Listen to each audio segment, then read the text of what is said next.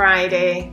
So there's this thing which happens sometimes when I've had a good few painting sessions, when things have started to move well, and that is that I get frozen because I come in and I look at what I've got and I know it's not finished yet. I know it's not enough. Somebody asked me, what's the difference between something which is just a series of drips and effects and something which is a painting? And you're, of course, not at the point of worrying about that yet because we're in the process of finding out who you are and what kind of paint effects you want to make and how you want to handle paint. But I'm a little bit further up that path now, and I am to the point of making finished paintings. And so my answer to that question is that it's when a series of decisions have been made with intention, then I feel it's a painting. So that one that you see me working on, that is currently a series of effects, but I'm on my path with an intention. So I'll start making some more decisions on that, then it will move forward. However, sometimes when they're at that effect stage, they get to this point where I like them, and I can feel frozen about approaching them again. And that happened a few days after working on the grey one. So I came in here, but I just couldn't face doing anything to it. And I've learned to respect that and to not force myself to do things I don't want to do. On the other hand, that doesn't mean going and sitting in a chair and watching television. This was my painting time and I wanted to use it productively, but not to force myself creatively to do something that my intuition, my soul, whatever you want to call it, was not ready for. So this little video is about what I did instead, and I hope it's inspirational in the sense that I hope you can see this idea of trusting ourselves and doing what feels good applies to our process as well as to the actual work. So listening in for the intuitive feeling that now's the time to go for it on that big painting, now's the time not to, and then finding something else productive and interesting and fun to do instead. And that keeps the painting process light and it keeps it joyful, because in the end, this turned into a really good painting day for me, as you'll see, but not in the way I'd maybe anticipated when I woke up that morning. So let me show you what happened. I'm not having a good day. I just recorded a whole section for you which didn't record. Let me start again. So I'm getting out my sketchbook, which is my current workbook for the TED Hughes project. Notes in here and just random things. But what I did in here the other day is to work in the small squares that you've done and then cut them up. There was nothing that I wanted to frame or consider a painting, but I don't like wasting them. So they go in here, and after I stuck them in here, I then started to play with a pencil, making lines on them, and remembered or discovered that I really like line coming through an open space. So I tried different ways of doing that in here. And here I did it over the blue and green, and I don't particularly think I got much out of this. And today I'm just in one of those moods where I don't feel like coming in and working on big pieces, and people have asked me, what do you do when you don't feel it? Well, this is time I had set aside to paint.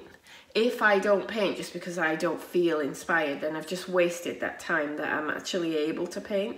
Don't want to do that, so I want to do something. So I came in and thought, what could I do that would be fun and also interesting and maybe get further than I got with these? So what I came across as I came in were these colour swatches, just which were on my shelf, and these are the ones I mixed up in the colour mixing video. I love them, I love the colours, and on the back I've written what the palette was: alizarin crimson, cadmium yellow, white and black. That's all that made up all these different colours. And so I decided, oh actually I also had ultramarine blue in a couple of them. That one had some ultramarine blue. Most of them were alizarin, didn't. So I thought, right, I could play with those colours, which I love, in this format of the little squares, and then see what happens. So, and I might even do them even smaller than this. We'll see. Now, I'm working with these colours. And this is, I learned from taking a free workshop last week with Gabriel Lipper, some of you might have done, that this is called an off-primary palette. I didn't know that, but what that means is I'm using cadmium yellow, which is about as primary as you can get. You know, it's a bright, strong yellow. But instead of blue, I'm using black because there is a lot of blue in black. So it's off primary because it's not the straightforward primaries. Instead of a cadmium red or a scarlet, I'm using alizarin crimson hue, which is a very desaturated, almost deep plum red. And then I'm using white. And I'm using those because that's what made these lovely colours, but I learned, as I say, from Gabe, that that's what called an off-primary palette.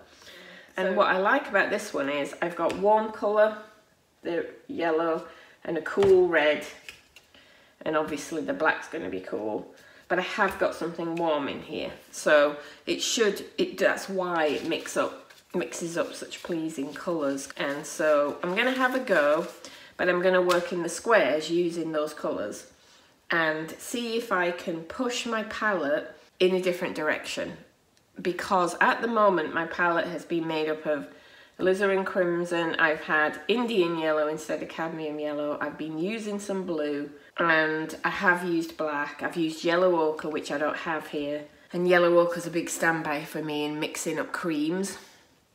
So I want to see what I can do within the limited range that's available to me, and see if that maybe pushes the big paintings into different colour areas. Maybe I start bringing in some cadmium yellow, maybe I don't, we'll see. But this is what I'm thinking. It'll just be something to use my painting time on that I can enjoy when I don't feel inspired to tackle the big ones and don't know what to do with them. So let's see what happens.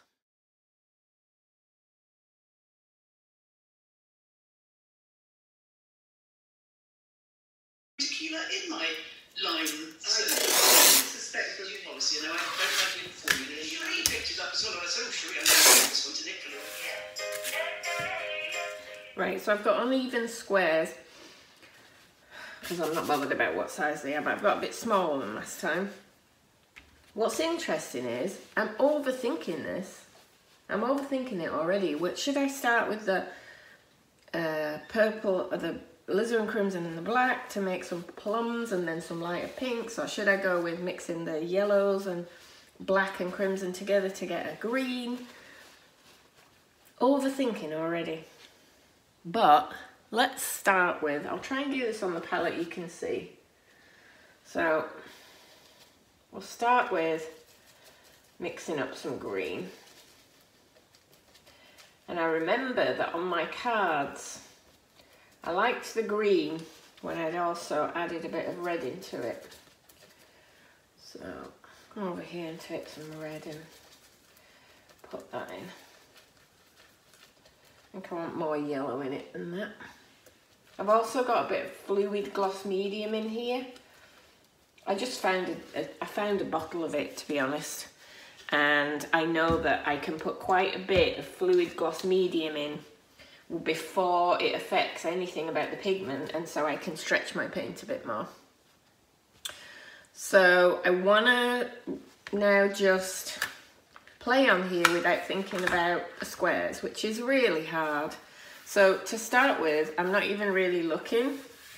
I'm just moving the brush around. You can't see, but my eyes are closed.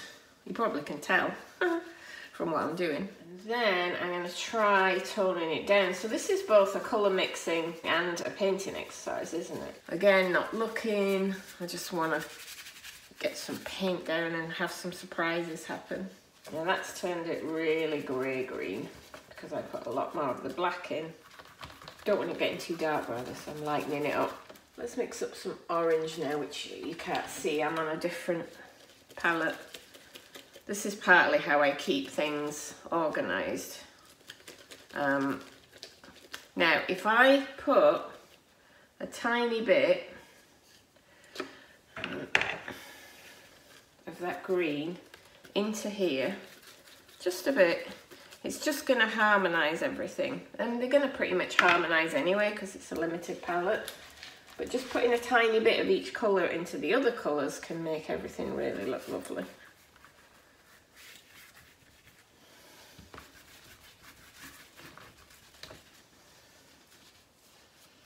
One thing I miss when I'm working on a table is having it hanging up and the drips coming down, and so I'm not using paint as fluidly and noticing as I do when I'm on the wall. I like this orange against the grey. That's nice. Where might we want something really bold? We haven't got anything up here. So this is just putting the pure black in. And of course, if the paint's wet, I can mix on here. Now, so people asking, how do you stop things getting muddy? That's starting to get muddy because things smush together, but it's not too bad. If I leave it now, it's okay. If I keep adding on there until that's dry, then it's gonna get really mushed up. We've got this very light grey here, but I'd like something a bit warmer.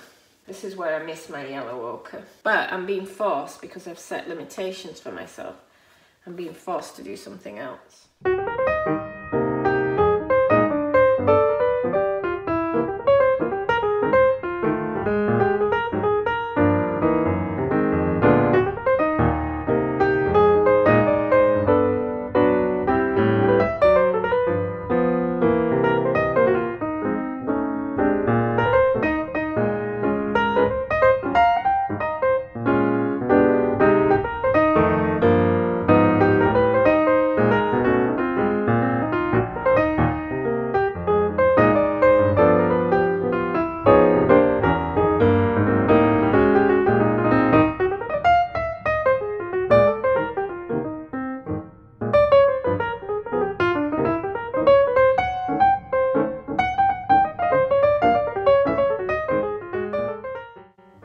Don't have any pure cadmium yellow in. And again, if I put that next to black, it's going to look even stronger than if I put it just next to the green. This is the magic of colour. Colour is always relative. So I'll show you. So if I put black on that side of the page, I put this lovely green that I made out of the yellow and black brush. Then, if I get some cad yellow,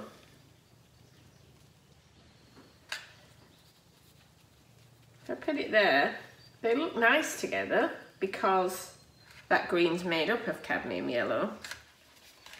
But if I put it there, just cover that up for a minute. Look how much more vibrant it looks as a yellow than there. There it's harmonized in with that. There it's blasting out. So this is good to know about colour. It's always relative. If you want an area of your painting to pop, you can do it by putting things that are very different next to each other. Black is the absence of colour. So anytime you put a vibrant, bright colour next to black, it's going to really stand out.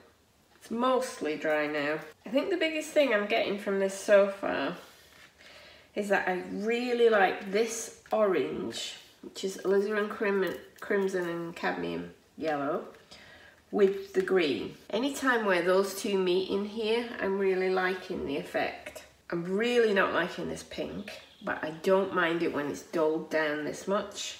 And I think I would like it if it was even more dulled down and even lighter. So let's find out. So here is that pink. Well, I could try a bit of yellow to take the edge off, but I also put some more black in. The yellow kind of turned it a bit more French grey. Now that's made quite a cool colour, but it's actually not anything like the pink. There's no pink left in that, so I'm going to come back in, put more pink in. Still very much lighter. I've also just added a tiny bit of the orange.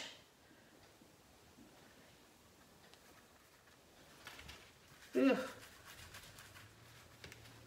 I'm looking for bits that I don't like, or where I don't think, you know, just don't like the effect that's been created. I don't like this mushy area here. What do I want in place though? Do I want some nice bright orange? Now, what's interesting is, I still don't feel like going and attacking the big paintings today, but I'm totally absorbed in this. So when I thought I didn't want to paint, that wasn't true. I just didn't want to paint the big ones. And I'm okay with respecting that feeling.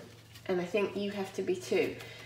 Listen to your intuition, do what you feel like, but don't let that be not painting for days and days and days. Some days it's just not a painting day, and that's all right, but don't let that drag on and on and on and on, because I think then that's when, as artists, we start to feel bad if we're not creating. We're meant to create things. We get miserable when we don't, but it's all right not to do it every day. And then I want a bit of oomph over there, just a bit of pure oomph. I haven't tried what would happen if I use a darker green with more of the black in, and maybe a bit of red in. So where I want some dark, it doesn't have to be black, it doesn't have to be plum, it could be a dark green. And then you're going to say, well, how do you know you want some dark? Because I know that I want a feeling of drama, and one of the things that gives drama is light against dark. We will always notice a light area against a dark area.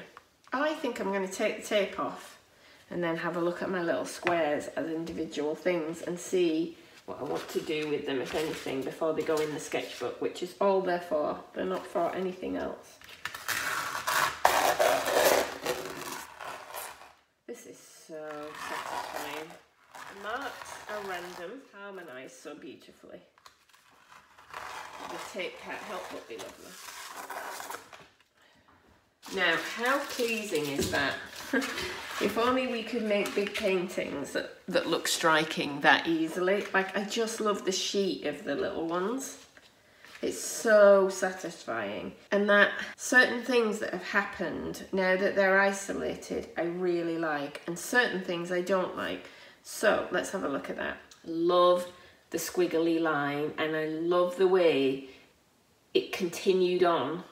And same here, I love the way the line continues on. There's a different quality to a line that does actually go off the edge to one that doesn't. And this is when we paint on boards or canvases, I think we have to make a gesture that goes off the edge. Look how much more striking it is when the painting actually did continue, but you've contained it. There's a feeling of power being contained in the piece when it goes off the edge. I think that's really valuable to remember. So I like that. Love the simplicity of this. Absolutely love the simplicity of that one. I like the line scratched through. I like the little orange dots that have landed there. I like the simplicity of that one. Love the simplicity of that one. Quite like that one. Quite like that one. The ones I don't like are any place where it feels mushed up and textured, too textured for me. So here, even though I corrected some of that, I still haven't fixed it. I love this smooth area here. I don't mind visual texture. I like visual texture, so where the brush has made a texture, but mushy paint texture, I'm not fond of. And I used to think I should be, because I like to look at texture in other people's paintings, but this is one of the things where it's just not me. I always have to try and clean it up and simplify. That I just love. That I just love. Like those two, there's a lesson in there for me about simplicity. And most of this I love. What I like about this one is this strong black shape here, contrasted against some things that are going in different directions. I think I like that that's going up and they're going across. I often tend to have landscapes that go across with a horizon, like this one. This one, the composition is really bothering me because it's a third almost, and this big pink band in the middle just isn't doing anything for me. I can fix that easily by breaking that up, but it's just good to notice. And I would probably break that up by making a random move. See, I already feel better about that because I've broken up that band. I like that colour. Could anywhere else benefit from a bit of that colour? That mushy part that I don't like, I could come in and cover up with that since I've got it on my brush. Not sure about that, but it's certainly cleaned it up and made me feel better instantly. As soon as I clean things up. It's funny because I have a lot of visual texture, like I say, in my paintings, but I can't describe it. It's a kind of unclear mush that bothers me. I think this one's got a lot of colours in it already. This one's a little dull, so I could just put a bit of that in there to liven that up. It's a nice colour this, so all I've done is add white into the green I'd already mixed up, but it totally changes the nature of the colour.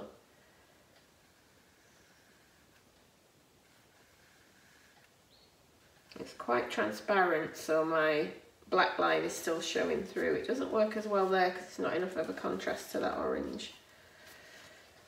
There, I think it almost needs to be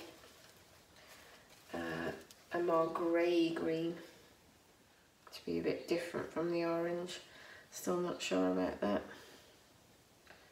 This is a bit nothingy. This one and this one I feel like need more light in them, and probably leaving more white paper would have benefited them. Fix the problem fully.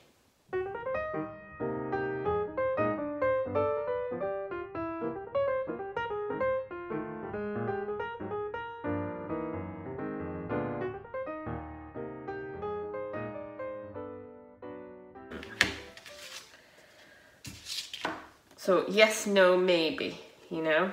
I might put them into yes, no, maybe pile. So no, maybe, no,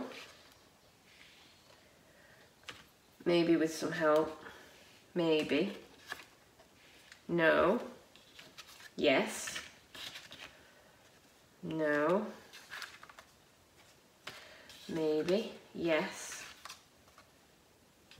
yes, yes.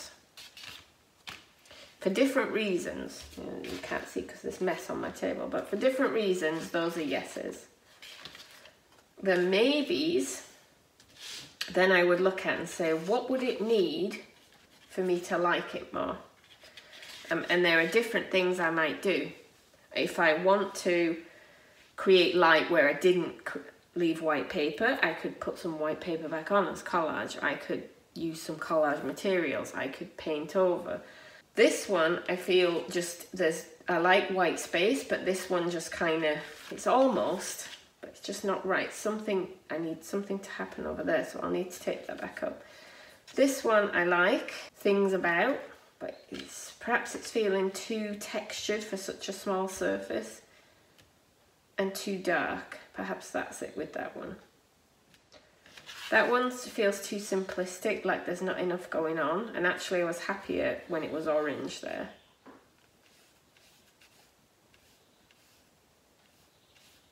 See, this is quite a transparent orange, because both the yellow and the alizarin crimson are semi-transparent colours.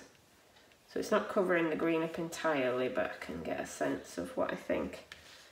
I think it's better with that covered up, but I'll need to go over it again if I want to cover it up properly.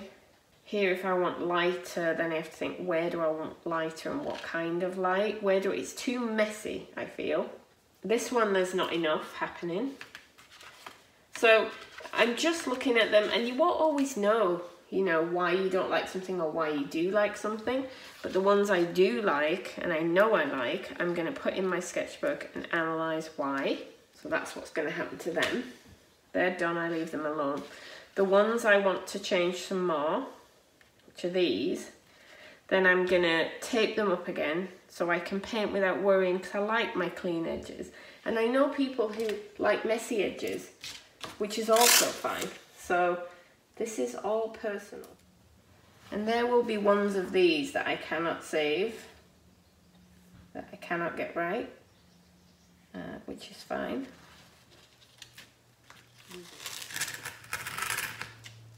So now I'm happier with that. Happier.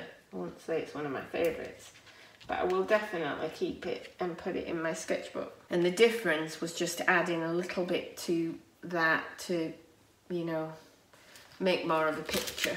But I wanted to show you now what I would do with them, how I would use them. So I take the ones I really love, put them in my sketchbook, and I work out why I really love them.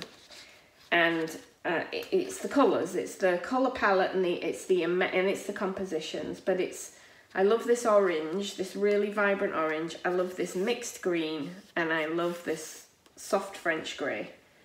I know how to get them again because I'm only using 2 colours in black and white. So I know how to get any of these again. I just have to keep mixing until I get them again. So I don't even need notes on that, other than telling myself what colours I used at the top. But what I need to understand is, yeah, there's, for example, no pure alizarin crimson in these.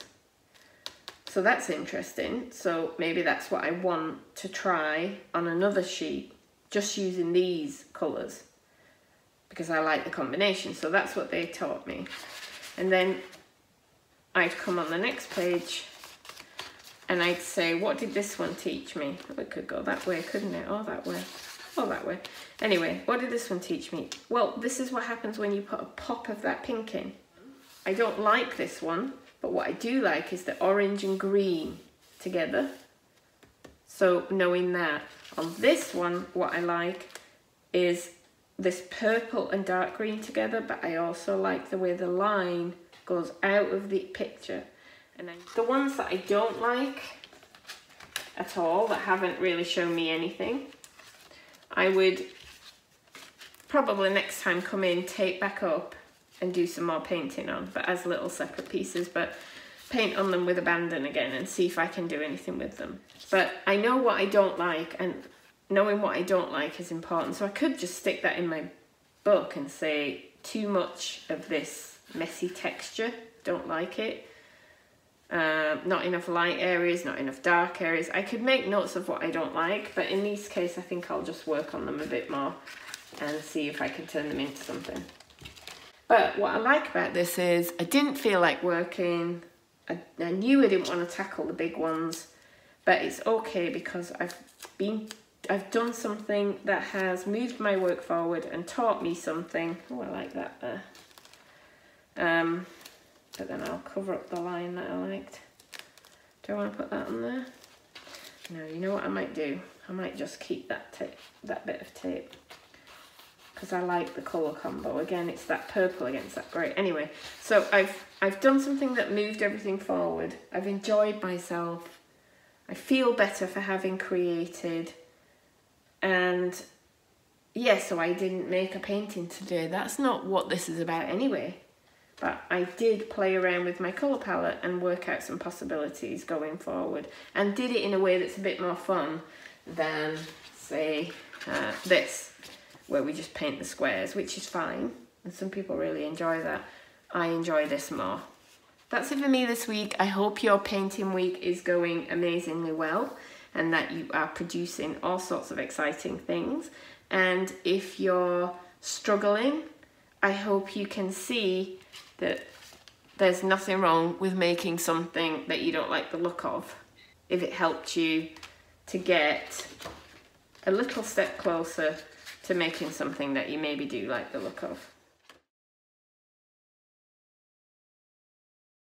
This painting, so I left it because it got to a point where I was loving the effects, and as I say, I couldn't work on it, but now I've got some time and I'm ready to come back in, because now I see the things about it that I feel need more work.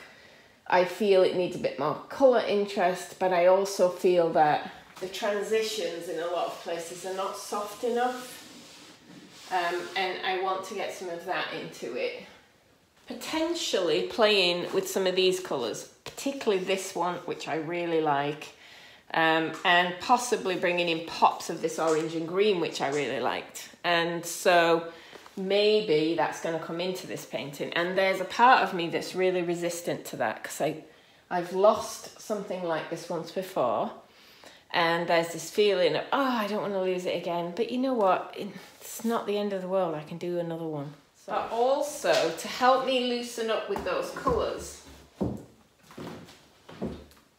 I have this, which is an old failed painting, much smaller as you can see. But I can have a little go with this. I could, you know, play with those colours without worrying too much. So this is a painting that I sanded back. What I'd like to keep in mind from those sketchbook pieces was simplicity and the colour palette. So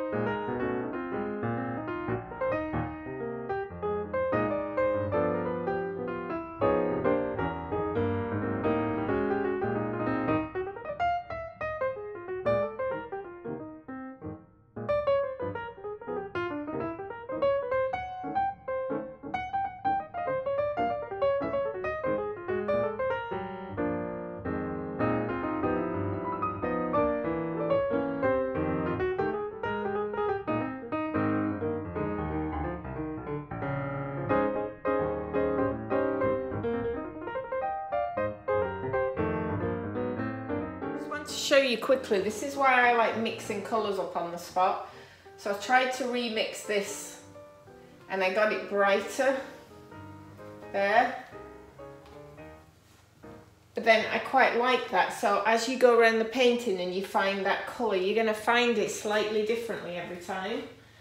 I like that because it makes it more interesting to me as a viewer.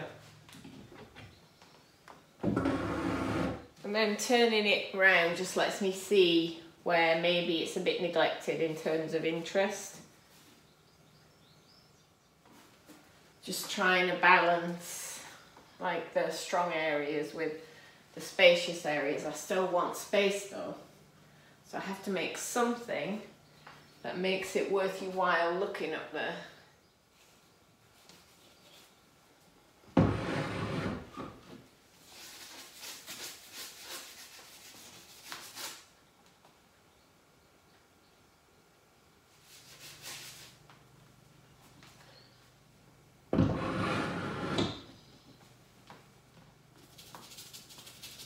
Now it's not just a sanded off board, it's beginning to take shape as something.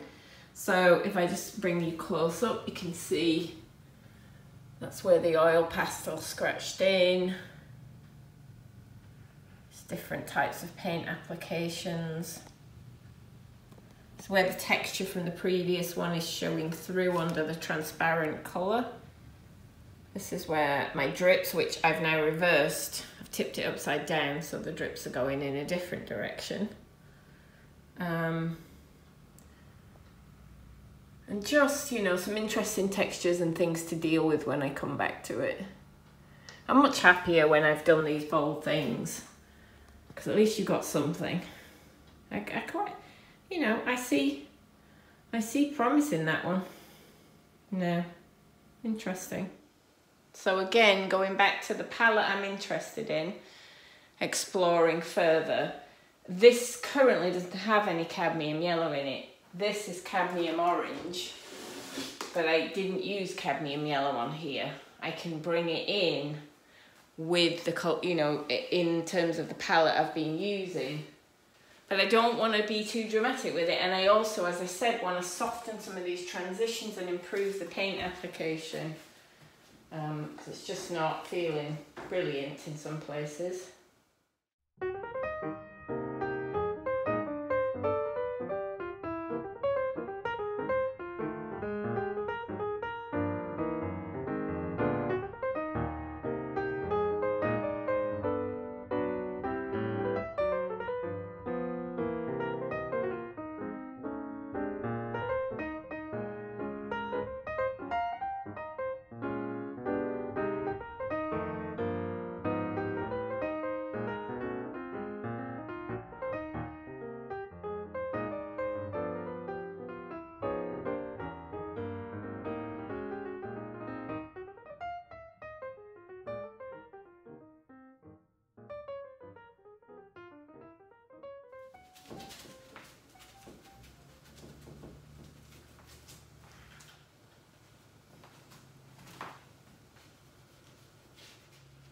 Getting some more interesting areas now where the paint application is different as you move around it, which I like.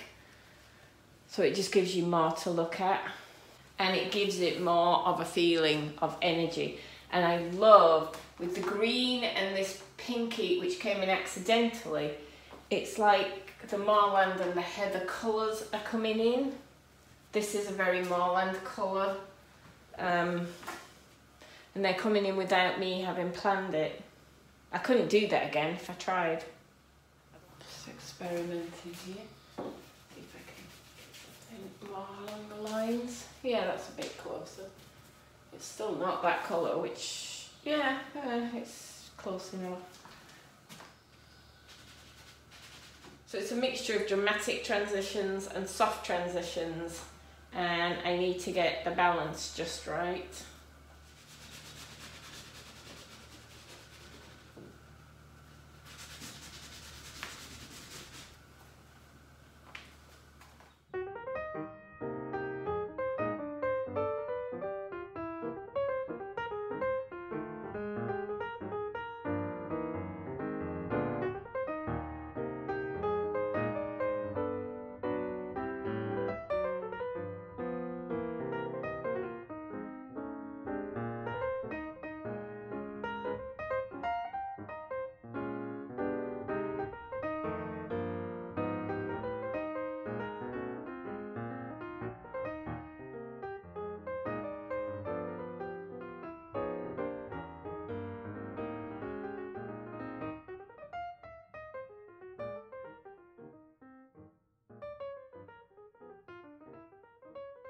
You know, like these pieces, and learning what I liked here has then fed into, so I wasn't ready to tackle that straight away, but it's fed into this one, which I'm interested in.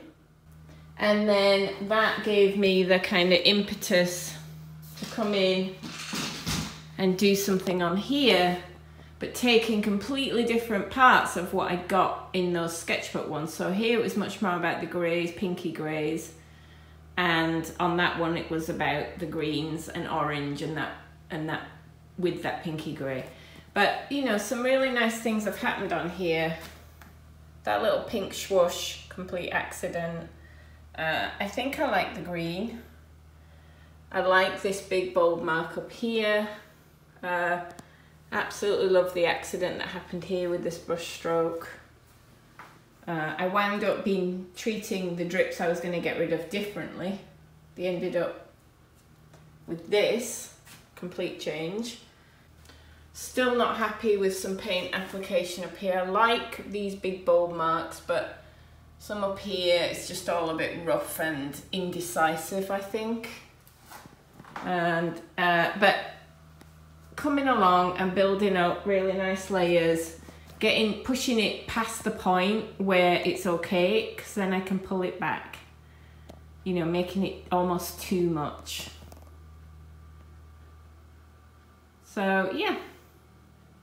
So I hope this helps you to see that when you're not feeling super inspired, there's nothing wrong with you.